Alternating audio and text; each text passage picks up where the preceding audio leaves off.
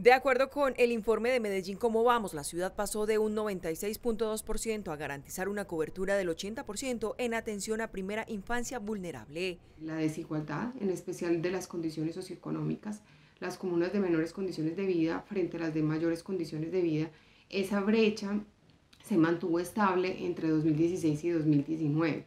En temas de desigualdad y pobreza, los avances fueron pocos. En esta ocasión y por segundo año consecutivo, el informe incluyó estudios relacionados con las proyecciones del Plan de Desarrollo Medellín Futuro. En este se pudo evidenciar que por cuenta de la pandemia, ya algunos sectores se están viendo afectados, por ejemplo, los índices de empleo. El desempleo ya lo estamos viendo, los últimos indicadores que nos da el DANE nos muestra un aumento muy significativo. La ciudad y la región tienen en este momento la tasa de desempleo más alta de los últimos 20 años.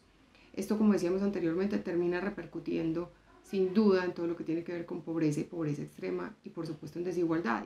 El COVID-19 también está generando deserción escolar y en este sentido es donde el informe recomienda reasignar inversiones para temas de conectividad.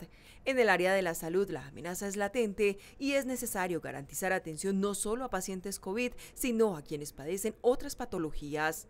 Habrá que revisar también los efectos que va a tener para la salud de todos los medellinenses la pandemia por el COVID-19.